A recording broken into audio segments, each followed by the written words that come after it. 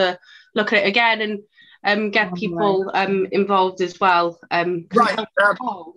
So Jess, you're live. You're now live on you're now live on YouTube. So what I'm going to do, can you just clarify what we are doing next Wednesday? If you wanted to have one class, or you wanted to. What if I was to merge them together? Well, to be honest, I was thinking if we were going to merge them, I would possibly try and do something that would involve everyone. So I was kind of I was going to have a look at possibly maybe the witch house down Port Kerry, but then if we're merging them, I don't mind picking up anything else that I might have, maybe even off the top of my head I'm trying to think, even maybe looking at sort of medieval highways and byways or tracks or anything like that, something that could really get in maps, aerial photography. I don't mind, really. We could have a discussion at the end if you want, Carl.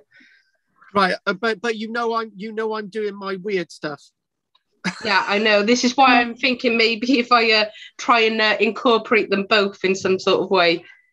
Oh, you've already got one viewer on there, so that's good. Hello. So what I'm going to do is I'll just stay at the end and whatever. So I'll over to you, yeah. So the bad news was there's this archaeologist I know. He I'm not going to say who, but he decided because work had dried up in the pandemic. A very well-known archaeologist with an MBE for his services to archaeology. Because he was resting too much in the pandemic, Parkinson's crept up upon him. Oh, and it's basically ended his career. So that's sad. So basically, apparently Tom's online now. There's 3 watchers online, and I'm going to do this. And Jess, over to you. I will go quiet, and that's it, and go from there. Oh, and thank you very much, Jess. Over to you. All right, thank you, Carl. Before I want to start, I just want to sort of recommend 2 books. One's fictional and one's based on archaeology, but they have a history sort of theme to them. So the first one I wanted to sort of mention is by J.J. Abrahams. It's called S, but it's based on this fake book called The Ship of Theseus, and it's a fake author. And you're meant to read the book first, and then as you go through the book, there's writings in the margins. I have mentioned it to a few individuals, and you're meant to try and decipher which of those notes in the margin is in the correct timeline. And you have little pop-outs as well, like little postcards they've written to each other. But ultimately, Straka, who's meant to be this fake author, it's about this individual who finds this book, and this person's written lots in there, and he seems quite skeptical about the identity of this writer because no one knows who it is. They're not sure whether it's a collection of people or just one person, but you have lots of relations in terms of the Soviet Union, the Nazi Germany, Brazil pops up, and it's just quite an interesting book, really, to also slot in history. And if you do like sort of investigating things and sort of figuring them out, little puzzles, then this is a really good book. Did frustrate me for a while because I didn't know what I was doing, but there are a few things online to help you with it. So if you are interested, it's definitely a fantastic book. But it's a nice little read. But my second book I wanted to recommend, it's quite a good book. It's called Hidden Histories. So it's basically a spotter's guide to the British landscape. And they don't just give you sites to look at that you can go and visit. They give you diagrams, trying to explain things. They give you evidence of obviously maps and aerial photography, rock art. It has all sorts in there, and I think it's a good way of sort of bringing together all of British history, and make it so you can actually go and see it. And I think one of my favorite parts of it all was looking at sort of Romanesque architecture in the Norman period, and even looking at the fantastic little sort of carvings in the stone definitely has inspired me as well to sort of look further and other things. So if you are interested in that as well, it's cheap as chips. You know me, I don't spend a lot of money on things because I try not to, but it's fantastic. There's even basic things in there. Why do things get buried, and what's this lump and bump, what could it mean? And I just think it's a nice way to sort of start an interest, or even just sort of refresh some interest into archaeology and history. It's definitely, even just sort of looking at this here, I'm sure Karl mentioned this about how to move a standing stone, but they have these individuals, so you have them sort of pointing at the stone there, thinking, oh gosh, what are we going to do here? And then they've got all their animals and they're dragging it, and they're then pulling it up, and eventually you have these stone circles. So it's a lovely book. It's by an individual called Marianne. Is it Otka? I can't say her last name. Apologies to her, but she has been on Time Team. She's been on a lot of BBC Two shows as well, and even on ITV's Britain's Secret Treasures. And she's done a good job of it. I think the only thing that I have to criticise is that there's not much in there from Wales or the south of England. But it's definitely a fantastic book, quite chunky as well, because you can apply that to anywhere else. So what I'll do, I'll ask if there's any news from you, Richard. Any news? No, nothing really. No, that's fine. Anne? No, I've just, I think I must have misunderstood the message last week, that I thought you were doing St. John's House tomorrow and someone was coming. So I don't know. I'm not sure now. No, it's fine. I think tomorrow we're doing Pavilan Cave. But that's quite an interesting one, because Karl argued that it was fake, and I think from the get-go people thought that he was saying that the finds are fake, and they're not. It's where they've been found, and obviously we'll get into that because that's a fantastic discussion. Yeah. So is there someone from St. John's House is coming tomorrow, Anne? That's what Lyndon said, but Leighton, he said that they were thinking of coming over. I think I know why they want to come over. Maybe we haven't organised it yet, so I'm not to worry about it. Yeah, I think it is what I've brought into the discussion today. So it is quite good that we're talking about it today, because it refreshes my mind. But it's in terms of the iconography of the birds there and what that means. And I think the Victorians have really distorted what we know of this building, and have made it much more different. So I am interested to talk to them, because I feel like now I have some simple answers. But I would happily sort of take time when things sort of settle down for me, to take time and actually go and do some independent research on that for them, voluntary as well, because it seems like it's so fantastic, and it's got the potential for some rich history, but it's just getting it out there, really, isn't it? Trying to find it. So hopefully I could be a help to them as much as they could be a help to me. But we'll have a discussion today and see what everyone thinks. Because I think that's the beauty with things like this, is that we can discuss things as well. So Pat, is there anything that you'd like to ask or add? Not ask or add, news. Sorry, any news? Oh, I think you're on mute, Pat. I wasn't going to be here tonight because the American women were meeting, but we postponed it to next Wednesday, so I will be absent next Wednesday. Oh, no, that's fine, Pat. I thought we were going to miss you, but we're going to miss you next week instead. That's fine. What I'm going to do, I don't know whether Karl can hear me. Karl, if you can hear me, could you please give me power to share screen? Because I can't. If not, I'll give him a quick ring. Hang on. He hasn't got me, has it? Or anything? I don't know. No, you had the power yesterday, Pat, when he left, and then he came back and he snatched it off you again. No, I didn't know I had it. Yeah. It goes on, I think, to anyone that the next person that it just chooses, and then yeah, I haven't got it there. Yeah. I'll have to phone him. Yeah, I've got him on the phone now. Hopefully he answers. Fingers crossed. Carl! Oh dear. Typical. Yeah, Typical. half a job. Yeah.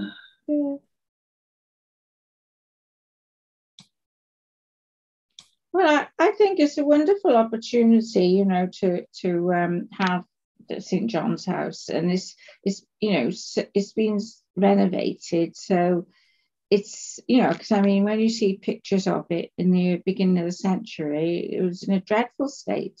You know, it was in a dreadful state, but now it's yeah, but it's like Jess says, you don't know who's renovated it, and well, it was Cadu actually who renovated it.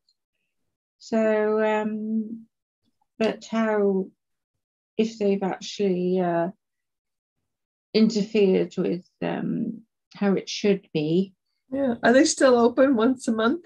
Yeah, yeah. Well, we've got to go when the weather improves. When is it? The last Saturday, first Saturday? I think it's the last Saturday. Is it? Of the month. I keep saying I'm going to do things like, you know, find out, and I don't. Yeah. I just went and had lunch with Glenda on yesterday. Did you? Oh. Yeah. Go all right? Right, I can't get hold of him a minute, so I'm still trying. Okay. Carl! Carl! Oh dear. I bet he's gone to the toilet. I would be surprised if he was with Baldrick. I've got 3 different numbers for him, so hopefully if I try and get the other ones that I don't really use, he might answer. The goats are eating. Yeah, she's okay, huh? Yeah, I mean, her husband's still in hospital. That's 12 weeks now. Who's in hospital? Your husband. Her husband? Oh. Yeah. What's he got wrong? He's been in since Boxing Day. With what? Guillain-Barré syndrome. Oh. It's like I have heard well, of it. I think it's the after effects of COVID. Yeah. It's some sort of immune condition. But he couldn't walk. He still can't walk properly. Oh gosh. So he can't come home until he's walking, you know, or using a Zimmer or something. He can't even use a Zimmer. But someone else has got it as well in Corntown. She was a mother of the children, you know, and she couldn't eat or walk or anything. Oh my gosh. She's having COVID, yeah. So, but they are getting better. He will get better, but it's been a long time. You know, Glenda. I mean, she wants to feed everybody. You know, I think we'll try and get a lunch party going. You know, over at Glenda's. Oh. I fear I might not be able to get hold of him, which is actually quite frustrating. So I know. Hang on a minute. If I'm to, he's the host, isn't he? So that wouldn't be great. Hang on a minute. I could try and figure out this way. I could try and sort of break into his account. Into it, but I know how to log into it, so hopefully he hasn't updated anything and I can try and sort it out that way. Was it Zoom? Oh gosh. Why didn't I ask him before he left? Yeah. I don't know, because he confuses everybody. Yeah. He confuses everyone. Sorry.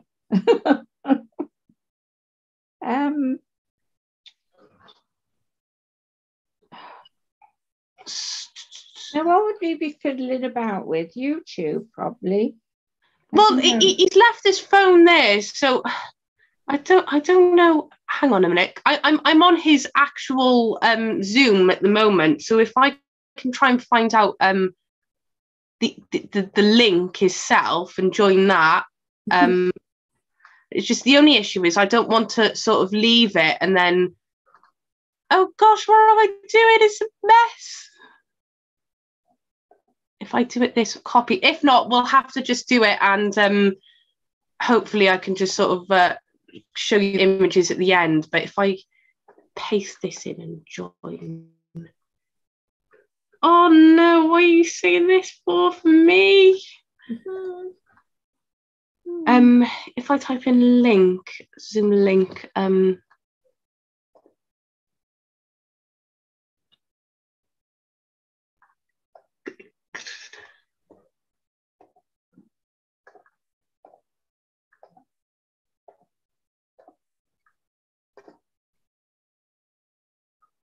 oh, it's not coming up at all. So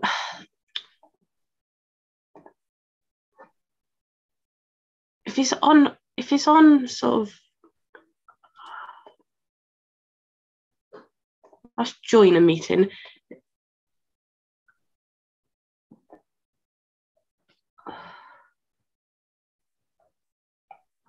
Because the frustrating thing is that I'm on his account here, Yeah. but I'm also on my one. So, but I don't want to leave in case it kicks me out and then you won't have me at all. Which is what the frustrating thing is about all of this, really. Are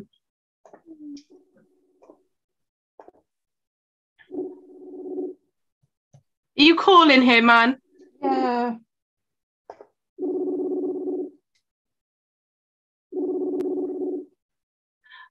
Oh, I think I might be able to do it now. Hang on.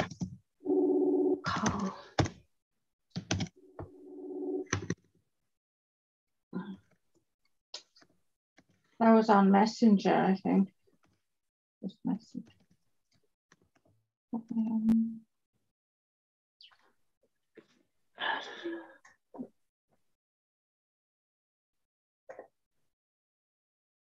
So hang on a minute, I'm just typing in his, I might have been able to fix it.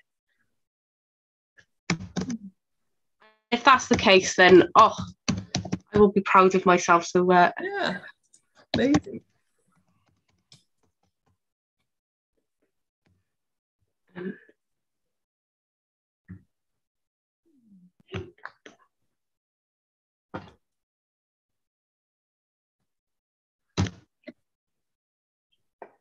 What is it?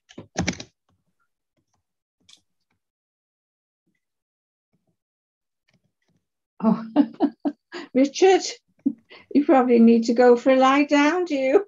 Yeah. How long have you been on? I know, since How long have you been sitting there? 6. Oh, God. Ah.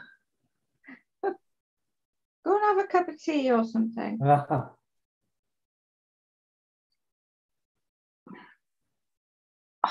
Hang on a minute.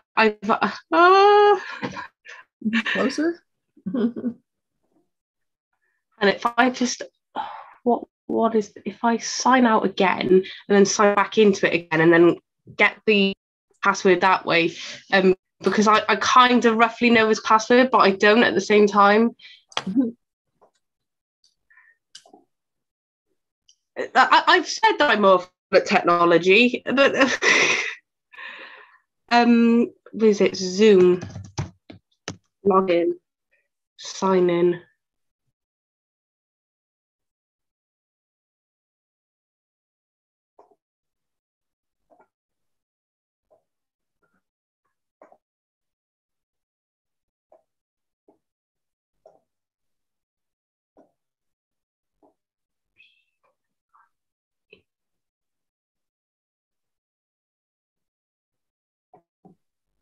Oh, I can't see it. It won't let me see at all. I'm just going to have to do it this way, guys, and apologies. Unless, hang on a minute, give me a second. I think I know what his password is. Just going to disappear for a minute, take some tablets.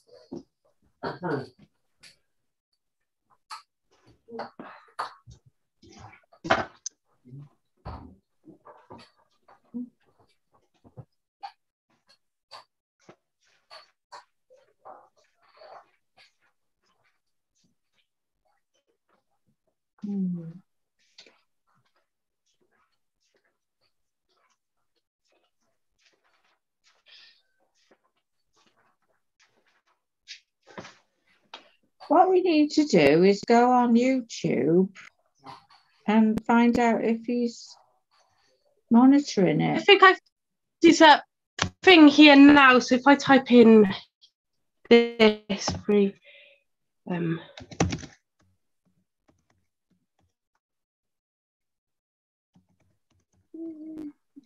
this might work. You Hurrah!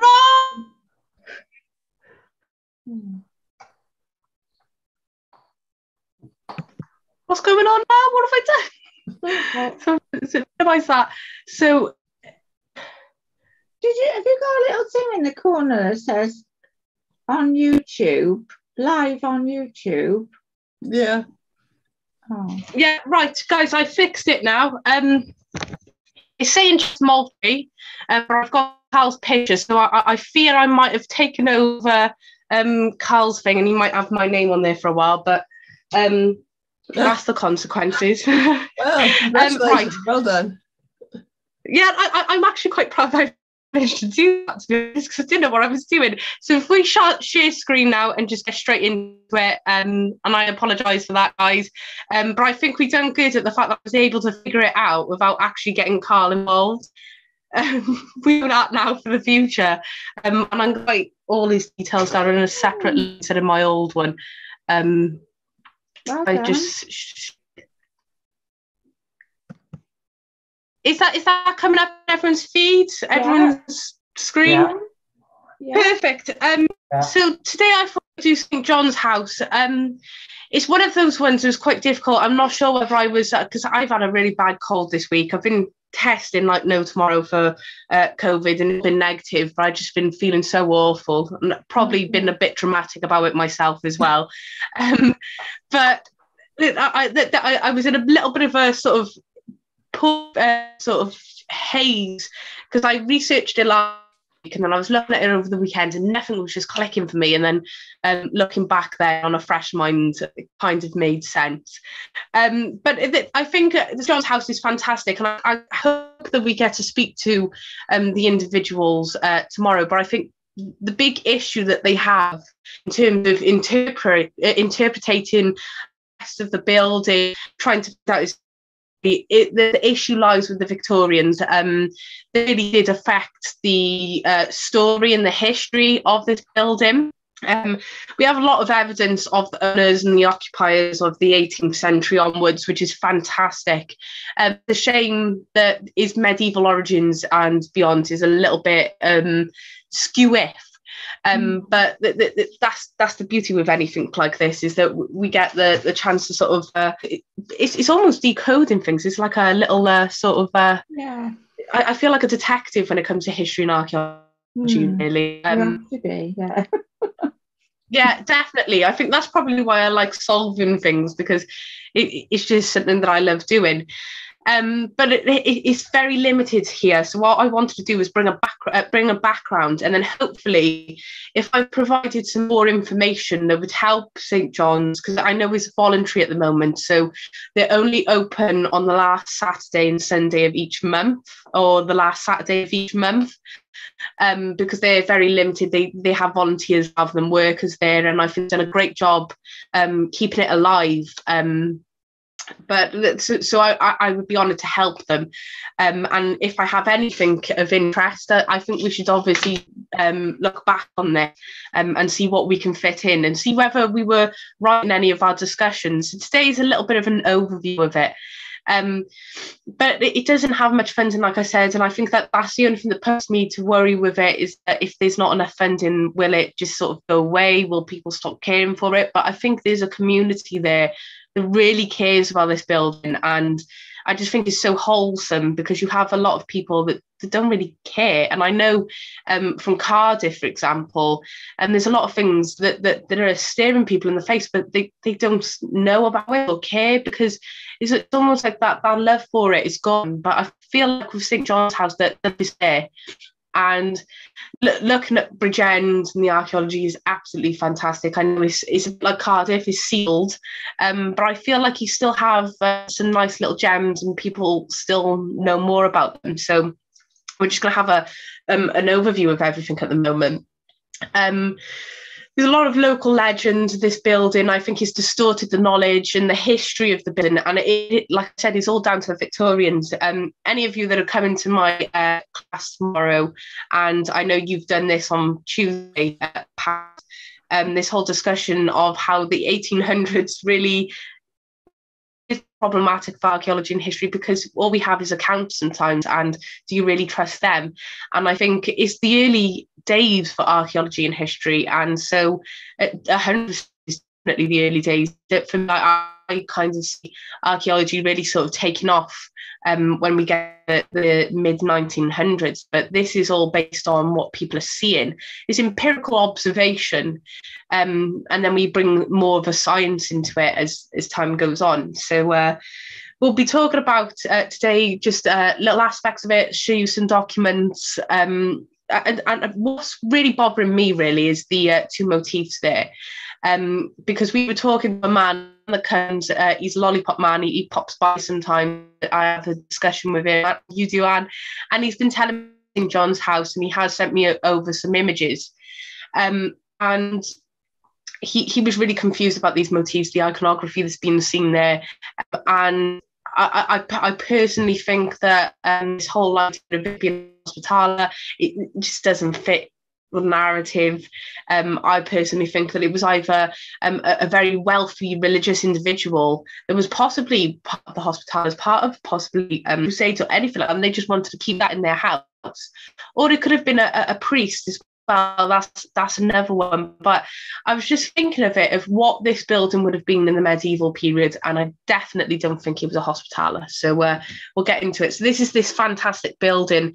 And I know they have, you can actually have tea and coffee there now as well.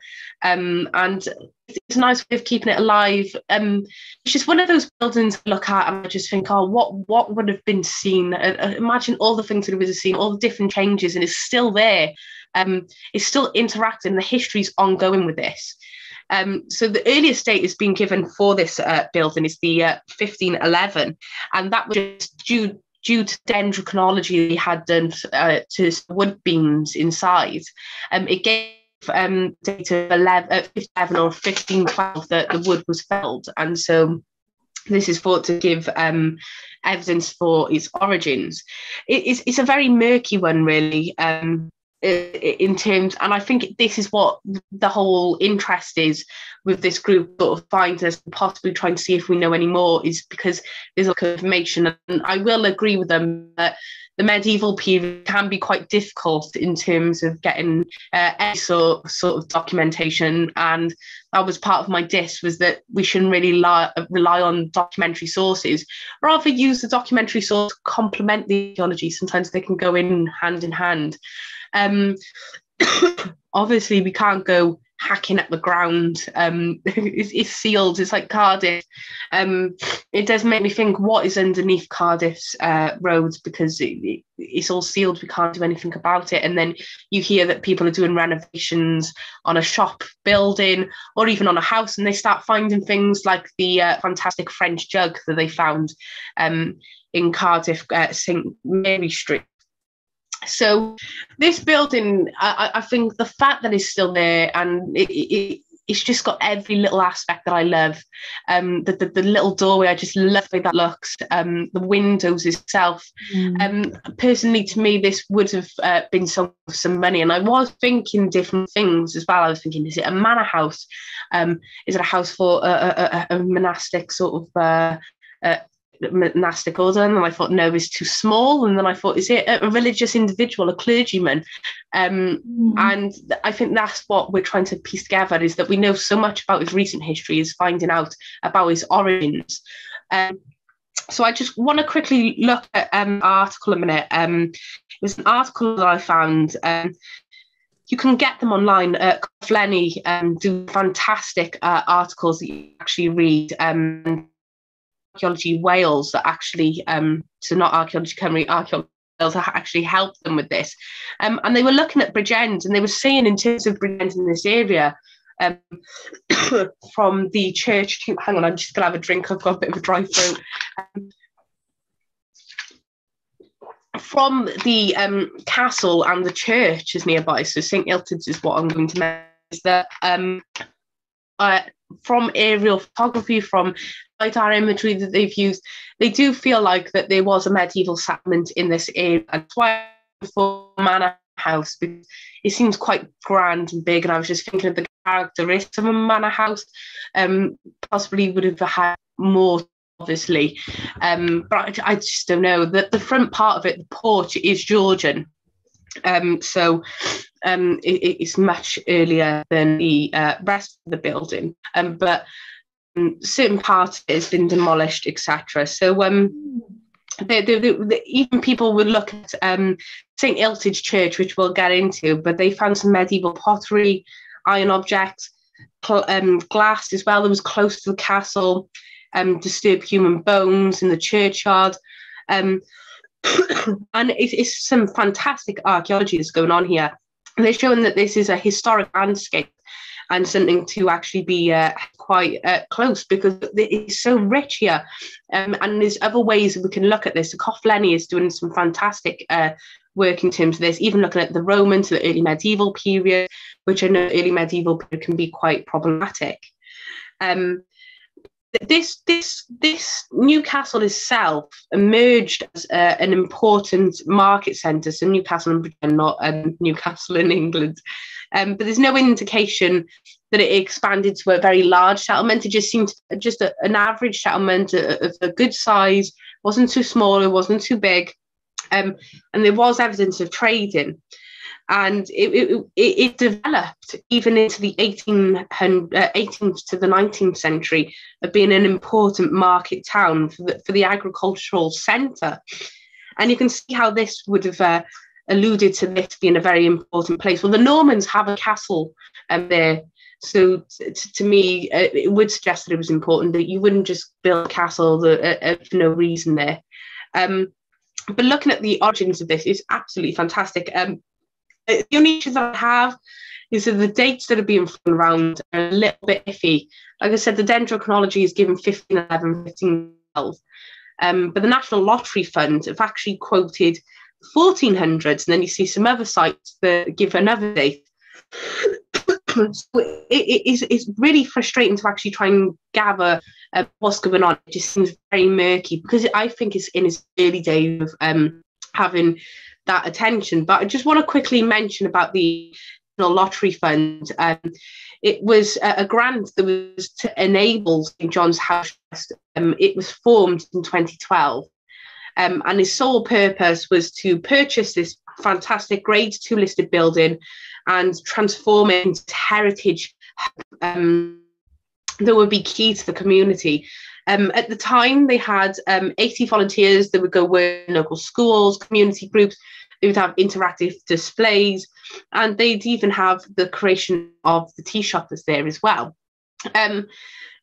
Jennifer Stewart, who's the head of the Heritage Lottery Fund, so she talks about this is part of our key areas in Wales, knowing more about our heritage.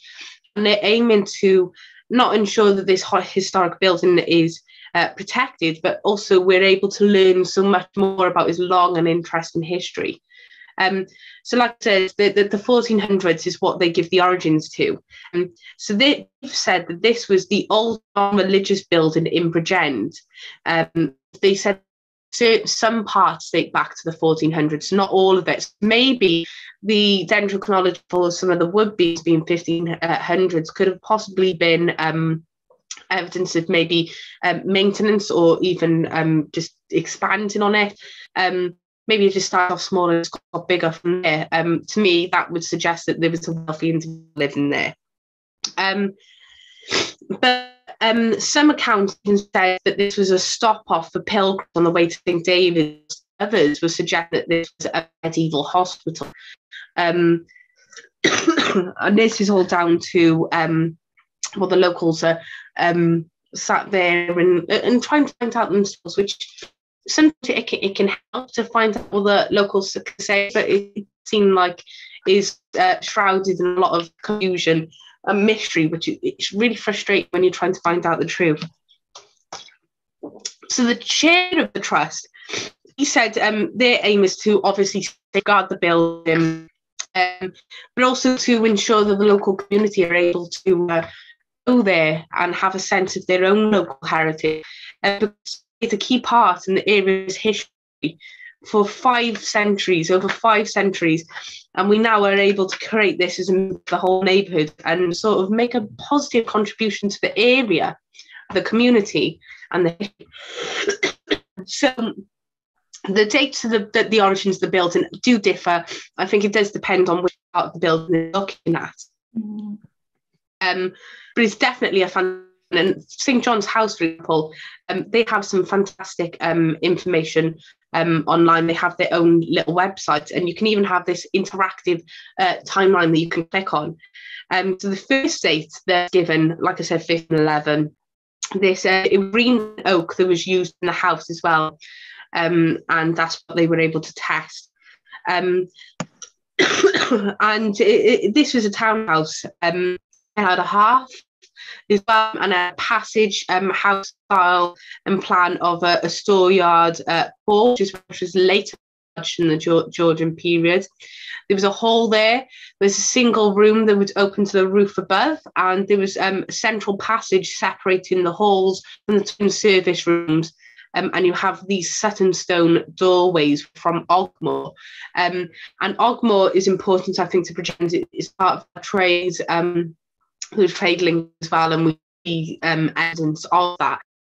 And what we're seeing here is there is some rich evidence coming forward in terms of all of this, and it's just there for us to actually be deciphered. Main chamber, which is the south end, has a loft above, and the carpenter is marked into the beams, and there's 3 walls as well with carved stone windows upstairs. One thing I want to say is that I couldn't find any evidence of these murals. Basically, there was no images online, which is quite frustrating. But I heard things about flowers, and I was just sat there thinking, how do we know that those flowers weren't added in the 1800s? Because this is part of the occupiers' work.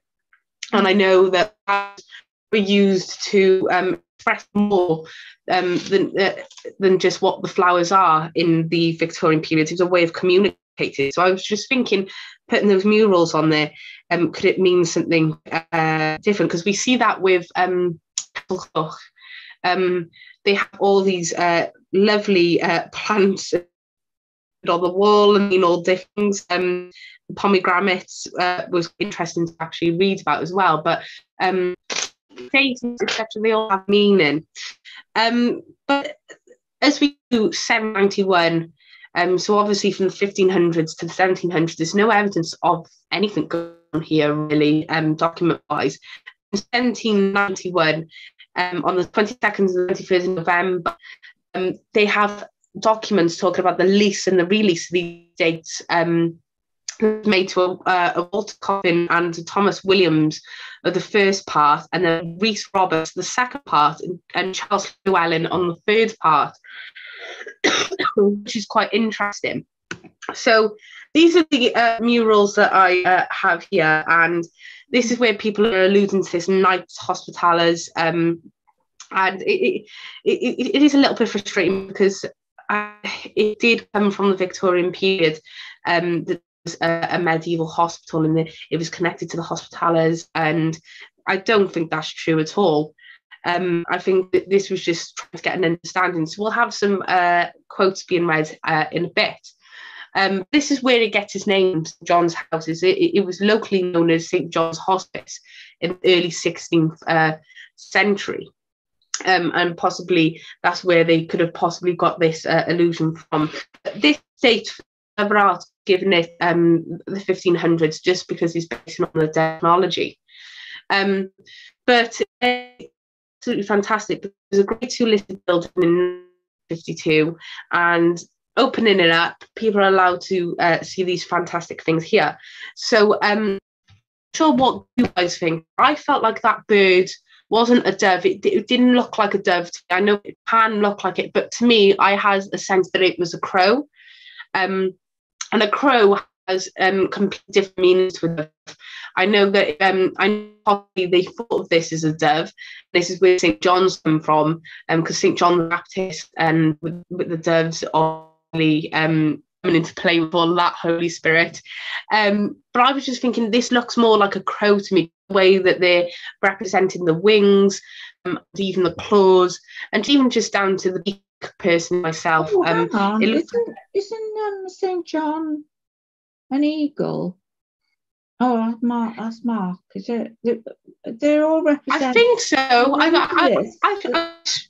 They're like represented in one is an eagle, one is a man.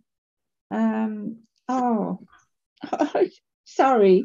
No, it's all right. I'll quickly have a look at it now. Eagle. But I thought he was St. John the Evangelist rather than St. John the Baptist. You know, that's St. John. Yeah, actually, Anne, I actually would actually go with that. The fact that it's an eagle. Only because of I've just quickly Googled it, and it just looks rather similar than a crow, which that's absolutely fantastic, Anne, because I think it might have actually helped you. Yeah, so I'm thinking John the Baptist, St. John the Evangelist, and this one is from the 1400s. You can see me on the screen. I'll show you at the end, but yeah, it's got more sort of rounded heads, and maybe that's where it makes sense.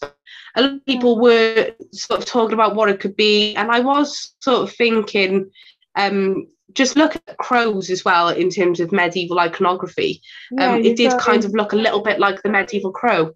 Yeah. But the only thing that I agreed with into it being a crow entirely was that this lovely cross here, which you do see with the Hospitallers, for example, and I think maybe that's where it was coming from. That's definitely St. John's John Hospital, Hospitallers, symbol. Yeah. It's a Maltese cross, is it? Yes. Oh. Sorry, I was just thinking, it's all right, Anne. I was just thinking, if it was a crow, and I just like the way that the crows are represented, for example. It's compared to similar to a turtle dove, but they take responsibility for looking after the offspring and helping the young. And I was just sort of looking at it this way. Maybe it was a crow, and maybe there was some sort of relation with the Hospitallers, but maybe that's not saying that it was a hospital or a hospice. I think that maybe it was a religious individual, possibly a priest, because there is some discussion of a priest actually living in this house in the medieval period and connecting it to the church. I was just thinking, possibly be evidence this person devoting themselves to this iconography, and this just meaning more to them. But it leads flocks well, and it does some horrible ideas to them, but I'm thinking it can represent them as well, and just sort of prophecy. I was just thinking maybe this is just in keeping all of this devotion and just showing it off in these lovely plastic motifs or mural, whatever you want to. And here, I don't know if any of you can see, that's IHC, which means Jesus. So again, I was just thinking maybe representing the devotion, but you can also see the fish there, which again, you think of fish in terms of Christianity is all throughout the Bible. The first thing that jumps to my head is feeding the 5,000, and here as well.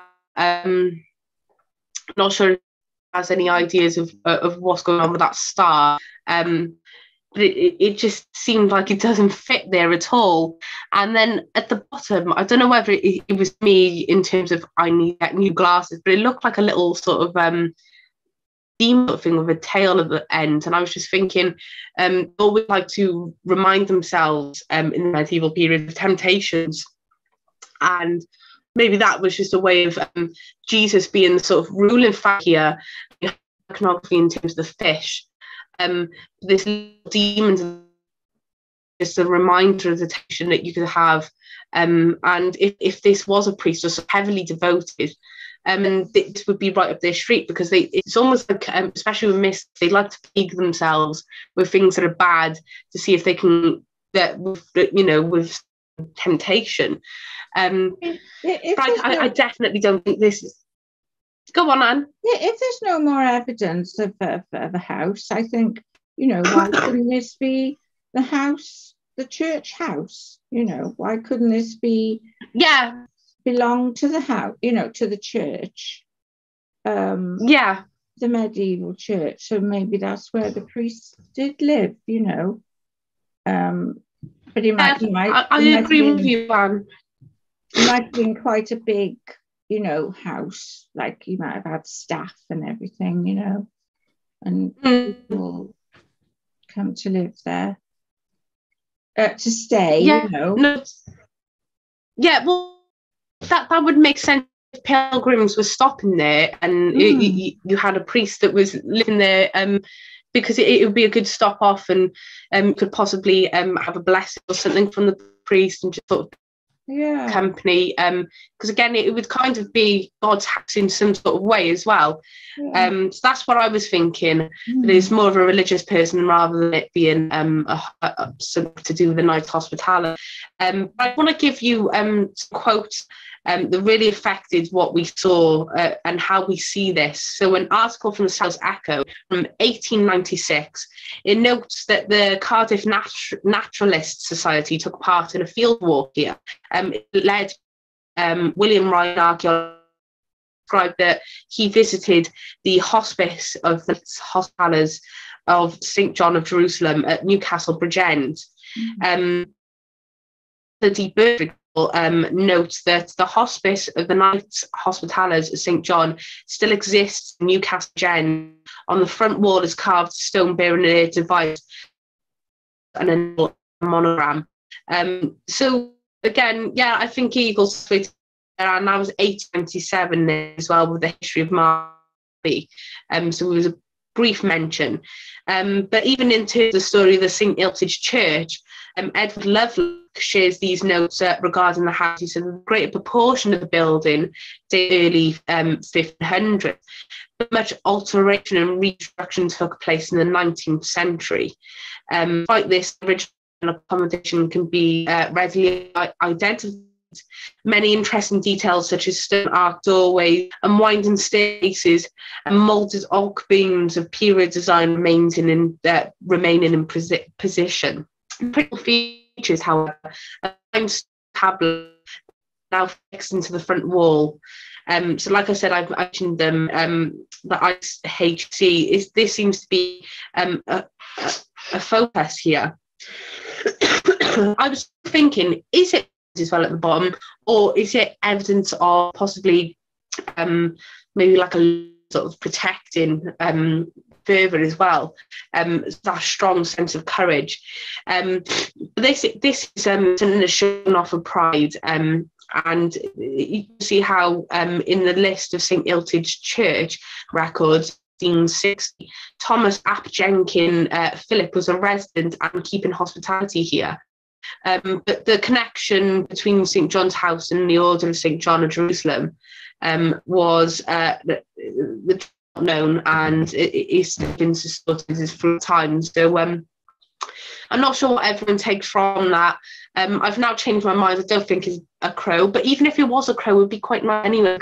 It could just represent protecting generations, maybe guiding them in terms of religion, and then letting them fly off, carry on with that religion and those beliefs as time goes on. Maybe if this was a priest, maybe he wanted to think of himself like a crow, that he was looking at the younger generations and the ones that are quite young in terms of their knowledge and their journey with God, and that he's helping them guide them, and eventually he'll just let them soar off. And you can just think of this in different ways. I just think a very confusing way of looking at that bird.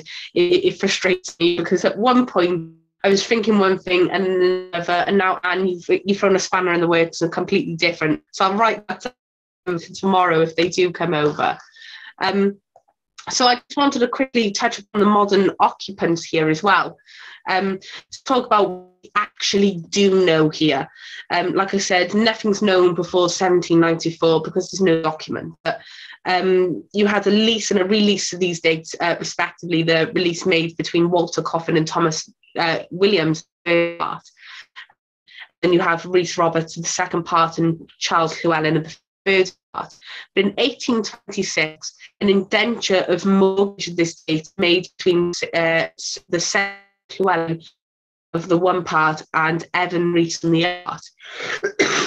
And then in 1827, a lease and release of this date, respectively, the release was made between the said Charles Llewellyn on the one part and then Robert Hooper on the other part. So you can just see how this is all connections. And here in 1861, we have that census of the Lewis family that was living here in this house, 22 Newcastle Hill.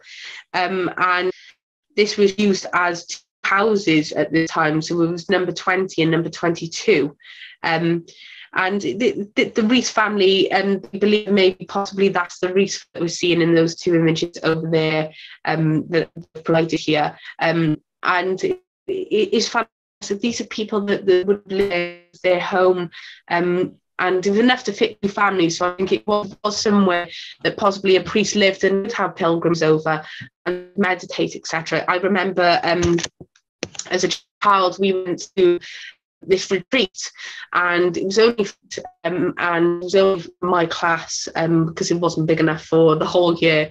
And we'd sit and meditate in the evening. We'd talk about things, and I think that's what I was just getting a sense of this. If this was what it was in the medieval period, I definitely think there's a connection with the church and the castle. But you see the individuals that lived here, that would have loved this home. They would have had arguments. They would have had love. They would have had excitement. They would have had disappointment, dreams. They would have light bulb moments. Been cooking food together. Just talking. You can imagine the children bickering at the side. There's a little girl and a little boy, seen in that image there on the left image. But this is the physical evidence that we do have, and I think it's nice that we have that census there. The Lewis family occupied one of the two houses in 1861, and it was purchased by the Order of St. John of Jerusalem in 1919. So maybe that's where this confusion's along as well. Prior to this, the Lewis family lived at the old Bridge Street in Newcastle Bridgend. And I just think that's fantastic because it just adds a different aspect. I just want to quickly also show you the Georgian extension. So this is definitely, if we go back to that, that's what the house looks like now, and that's the Georgian extension. So maybe that's why they could have fit more families in there, because it's a little bit more of an extension. The Georgian extension, personally, to me, it was demolished in the 1930s, and in this 1930s they did find a bell. The bell you can find online in the National Museum of Wales, but I couldn't get a copy of the photo because my basic was saying that I had no permission to do so. But this is an extract from the Western Mail in March the 13th, 1936. So they found an old brass bell of unusual design, which, according to the National Museum of Wales authorities, is of late Celtic technique and has been discovered during excavations carried out by volunteer workers at the medieval building stand Newcastle Hill Bridgend at the hospital of the King Francis Hospitallers of St. John's. So it's due to this demolition of the extension that they found this. It was a room that they had where it was demolished. They found it in between the walls. And they even have letters here. So Mr. Monroe, that's all he signed it off was in 1936 on March 9th. He wrote about the bell and he submitted it to the National Museum of Wales, where it's actually been kept. He'd done a drawing of it first and then they sent it off. But in July 1936, Edward Lovelock received a letter from a W. Grimes. This letter talks about the National Museum of Wales requesting to have a bell on loan while the hospice was being restored. The bell was loaned to the National Museum and it stayed there ever since. So this extension has put out a lot into all of this. Does make you think what's hidden in all the other walls. But it's basically quite a large rectangular bell. It's quite unusual. It looks like a large version of what you could possibly on a cow's neck when you draw a cartoon cow. But that's what it looks like. And it's definitely unusual. Maybe if that's the case, if this was something that was religious, maybe a religious house for sort of this time period, maybe to me, it was maybe calling over people to gather around and have a worship, or maybe tell stories about God and trying to understand life. It just seems very very unusual and definitely a lovely little find, and I'd like it to be brought back so you show it off. But go on, Anne. I was thinking it definitely is, St. John is definitely the eagle. The symbol is the eagle. Yeah. And I was thinking, you know, because I've been up there, I think you've got to look at it in context of where it is, and it's a very, very steep hill, and you know, there's a church and a castle there. So all the other houses, they're all Victorian, you know, little terrace houses. They're all little terrace houses. But there are a few big houses there. So I think it was probably quite sparse, you know, not a lot of houses up there at one time. And yeah, this does. It looks very different. Yeah, it looks very different to the other houses. So you can see Coughlin has mentioned the fact that there was possibly a tent there, but it wasn't sort of tightly packed. It was quite spread out. Yeah. And so I was having a look on into the map. It's not far from the church. It is not far from the castle. You tend to see the church functions in terms of that really close to a castle is part of his protection, and I think again is part of that authority. And I think especially Norman would want to keep the church on side, because we start to see in the time period that this was possibly created where the church had a little bit more power, and also having to play and even the migration of people in terms of pilgrimages and just part of people's identity as well. So that's what I was thinking, especially with this being an area that was important for trade as well. You are going to have people coming and going, and I think it would help to have some sort of place for people to possibly stay and worship if they were part of being a pilgrimage, and it all fits in hand. I think this migration of people, and it's helped with the identity of Bridgend as well. But like you said, Anne, I just wanted to bring some other aspects here. I love that image there of the castle. Yeah. The entranceway, I thought was quite Romanesque. Yes. Again, I think this.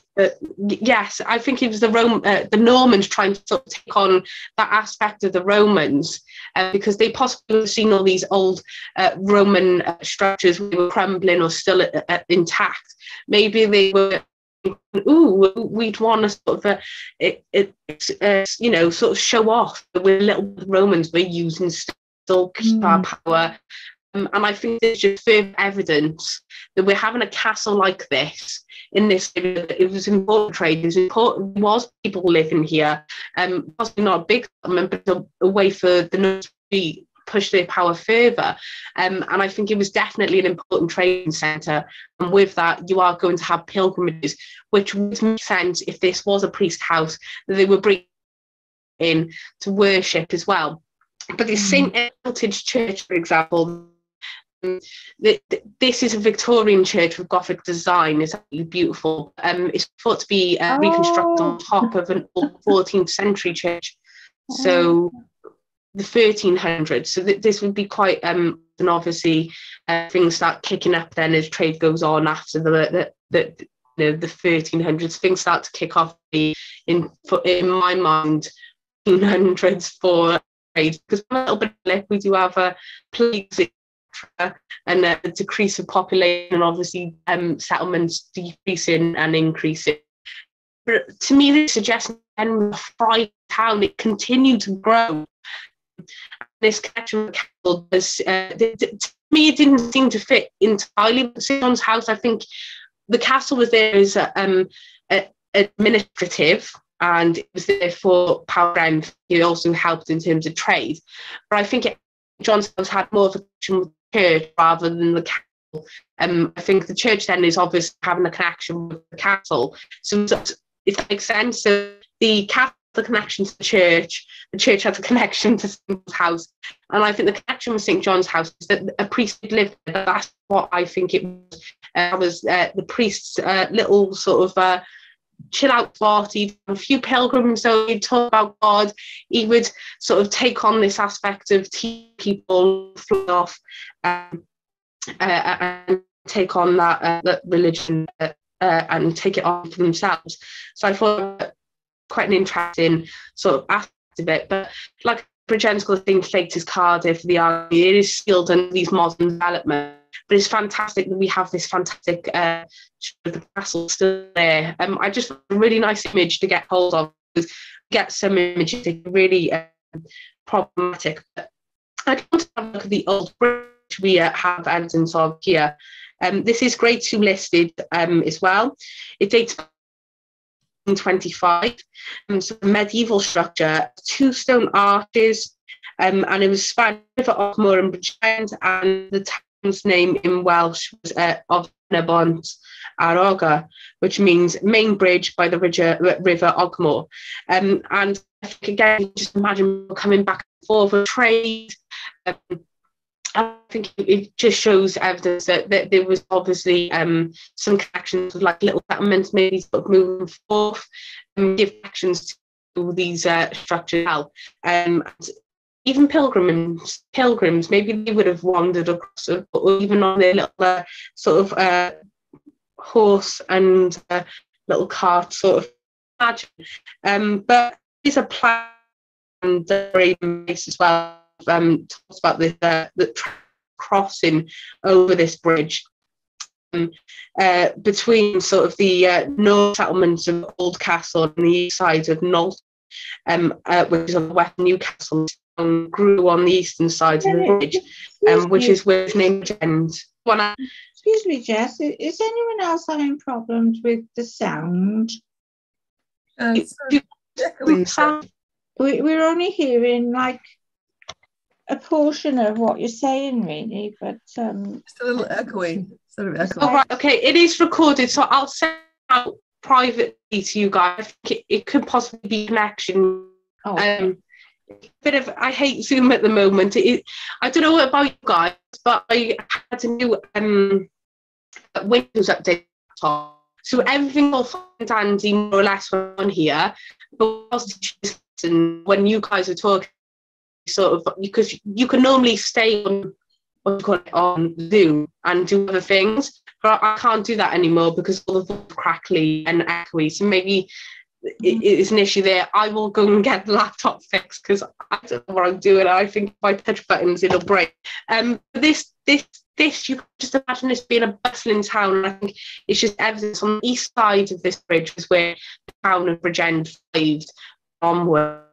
And there's even sort of even on the left wall of the old bridge as well, there's another plaque there that sort of talks about this tremendous flood that affected part of the western side in 1775 as well. So again, they talk about it was literally thousands of books on Amazon every single month. And you know the crazy thing? I didn't write these. Who's that? No, is that? For good. This changes everything we know about enlarged prostates. If you have a swollen prostate, so if I stop share, where's the noise coming from? Is that you guys or me? I think it's me. Oh, you. Oh, Anne, I was a bit confused. Well, we're nearly finished anyway, so if I quickly get on to everything, because this was the final slide. But this bridge was important because there's a lot of history going off there, and it was just showing how it allowed to have connections. I do think you can imagine people coming up to this river as well, and maybe small boats, from current slides, blah blah blah. But its origin in 1425, and it just started to grow. And then eventually we had the bridge was named Bridgend, because it had absorbed Knowlton and Newcastle as the surrounding areas. So I think when we get to the end of the 1500s is when this town starts to boom. Loads of people are living here. A great place for trade. Great place for connections. And I definitely think the church has more of a connection to St. John's House than the castle. I think the castle was administrative, so it would have had connections, the church and St. John's House, but not strongly connected to St. John's House and the church. I think the church was there, it was where people could gather. The St. John's House was where the pilgrims could come and rest and have a more intimate sort of relationship with the priest before they went on to the St. David's. So, like I said, the buildings open last Saturday of each month, and I think there needs to be more support for the building to ensure that the knowledge is being found on the building, that is kept for future generations, that we're still continuing to love. And I think I'm obviously going to do some more independent study. I want to go to the archives. If any of you want with me in the future to go and have a look at anything we can find from the older aspects. In terms of church as well, they found evidence of medieval pottery. They found some ham greenware there as well. Again, connections with Bristol, which I love. It's shown that we're having wider connections in the Severn Estuary and the Bristol Channel as well. It's a big help to South Wales. And I think that the evidence of ham pottery, I think there was a small amount of redware as well, some pottery from Ireland. I think all the pottery is suggesting that there was some good trade here, and that it was important, not just religion, but also for trade and agriculture, and this allowed this wealthy family or a priest to actually grow and have this fantastic building. But the lack of documentation is making this investigation difficult. So if I was to go my own study deeper, I think I'd go away from this and go towards maybe sort of physical archaeology instead. So if I stop here, and is there anything that you'd like to ask or add? Again, I'll send you all the videos. I'll post it on the Archaeology Cymru page. Obviously, make sure to skip where I was trying to share screen. But Anne, is there anything that you'd like to ask or add? I really love the fact that you brought the eagle into that. I think it was a light bulb moment. You know, it just popped out because I remember the symbols, you know, but it is a difficult one, isn't it? To you don't know whether it's a crow or an eagle, but it's not a dove. I don't think it's. No, it's not a dove. We can rule that one out. Yeah. But I love the IHC, for example, because we had that in our in my badge, Corpus Christi, which I absolutely love. So it was. I was like, oh, I know what that is. Whereas it looks like a lot of twisting, doesn't it? From you know, beef gland.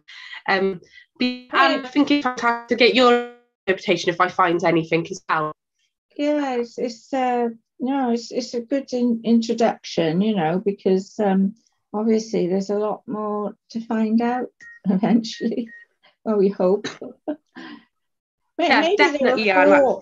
Maybe there were four symbols. Like there's the four evangelists. You know, there's one is the eagle, one is a man, known as man, and one's a lion, and I've forgotten them now.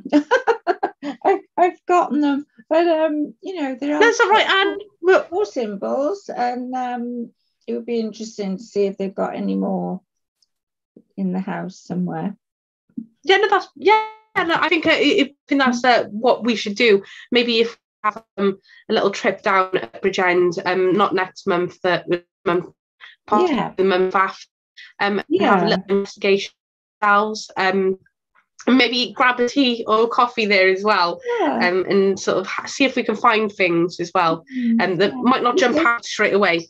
I think it's nicer inside now than even outside, you know, because they do weddings. They did a few weddings in the hall, so that's great. Yeah, you know. Yeah. Thanks, yeah, Jess. that's perfect. Thank you, Anne. Thank you. Pat, anything that you'd like to ask to add? No, it's very interesting. What time are they open on the last Sunday, Saturday? Probably 10, I would think. Oh, we have to find out. I think it's open from 10 o'clock, and possibly last entry 10 be to 4 or 5. Yeah, 10 to 5. All day Yeah. long. There's volunteers there, huh? Right. Yeah, perfect. I have visited it once before. I remember a tour or something. But is there tea and coffee there now, you say? Yeah, Yes. there's a nice little tea coffee place there. You can actually have a nice sort of tea or coffee and a little, possibly a gossip, or even just discuss what you could have possibly found there. Yeah, they've got books, you know, like it's a place to sit and read books and have a coffee. Yeah. Oh, we should do that, Anne. You and I. Yeah. On a Sunday. A nice day, but it's not. Yeah, you're nice. Not this weekend. Yeah, no, not this weekend. It seems a bit treacherous again. Sounds horrible already. I am. So I'm not sure about you guys. Thank you, Pan, as well. Richard, anything that you have to add? Yeah, that's the only thing I found a bit. It was like, it looked a lot grander now than what it did the earlier photo. Yeah. It said that extension was knocked down in the 30s.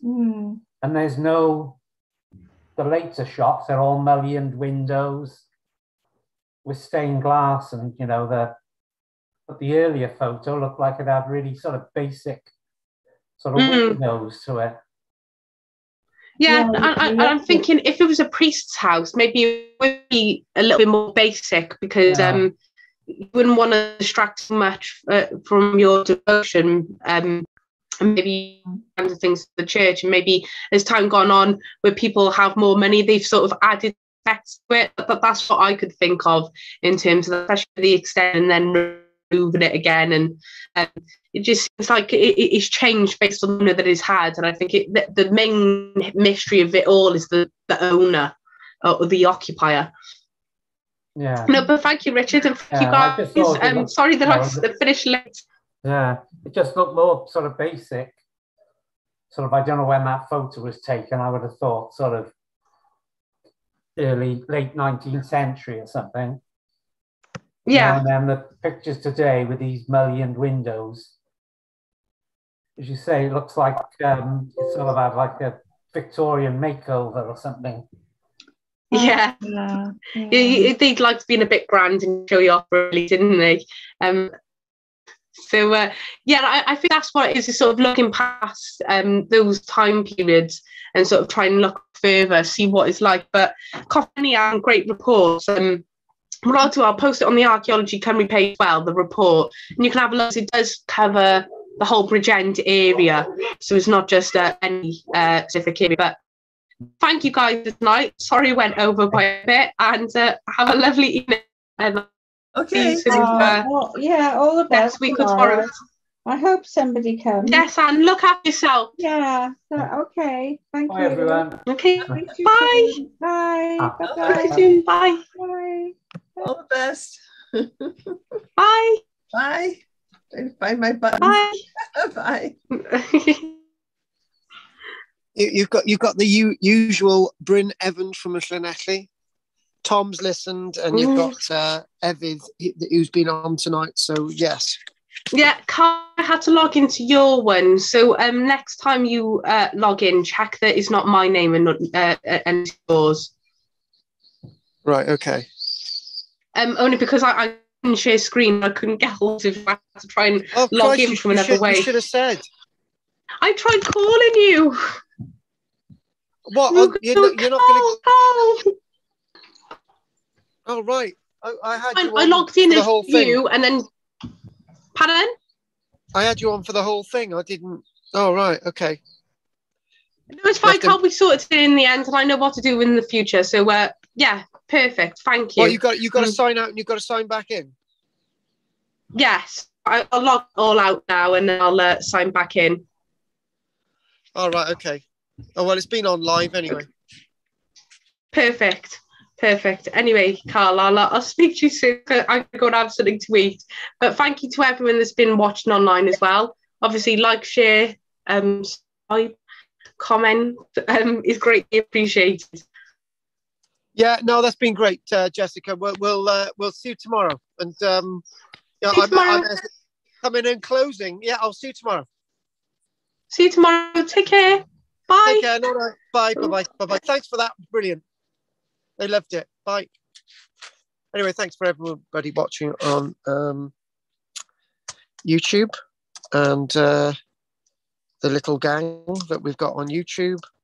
And again, it's next week, 5:45. More avenues and Cursus Monument.